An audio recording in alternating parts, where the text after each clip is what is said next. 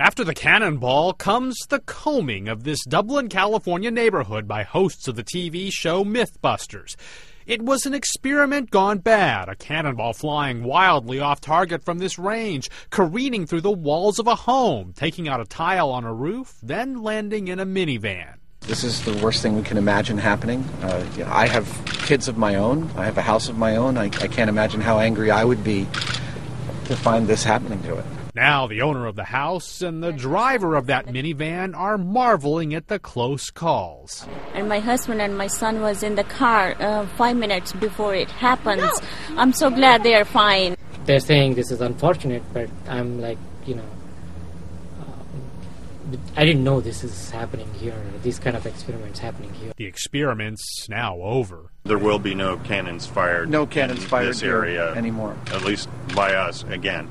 The sheriff's department says the firing range is closed as a neighborhood starts patching holes, looking for peace.